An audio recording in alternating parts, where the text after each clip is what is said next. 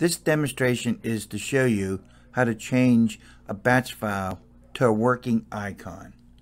First, you have to find your notepad. You find notepad, you click on it. Now I'm going to copy in the code. I'm doing this because you have to have perfect syntax, perfect spacing, or the code won't work. Here's a better view of the code.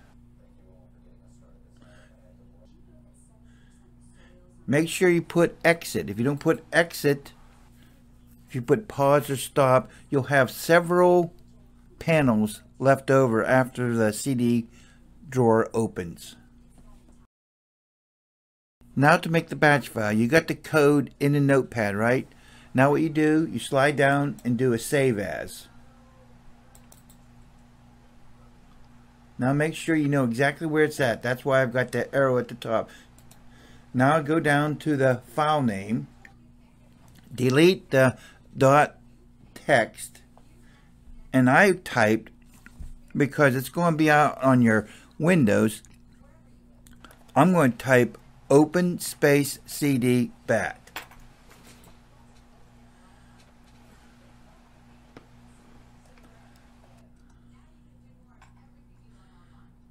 Open CD dot BAT. I'm going to save it, but before I save it, you go down to encoding and slide up to ANSI and hit save.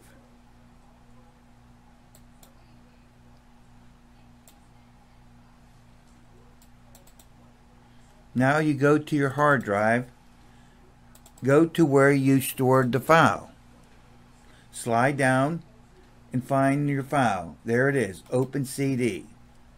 Now you click edit because you want to make sure all the syntax and all the spacing is correct, or the program won't work. Go back on your file and right click it.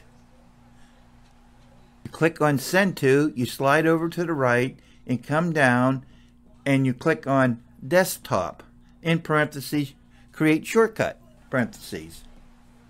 That will send your bat file, the file will look like two little gears, to your desktop. Right click it and look at properties, then go to the bottom and click on change icon. Now there might be a file that appears. All you do is click OK, then pick an icon. I picked the one that has a hard drive and a disk on top of it. Then that will be sent. That will change your bat file to your icon. Now let's see if it works. All you gotta do is click it. There's your little table I said would show. There'll be several tables show if you don't put exit.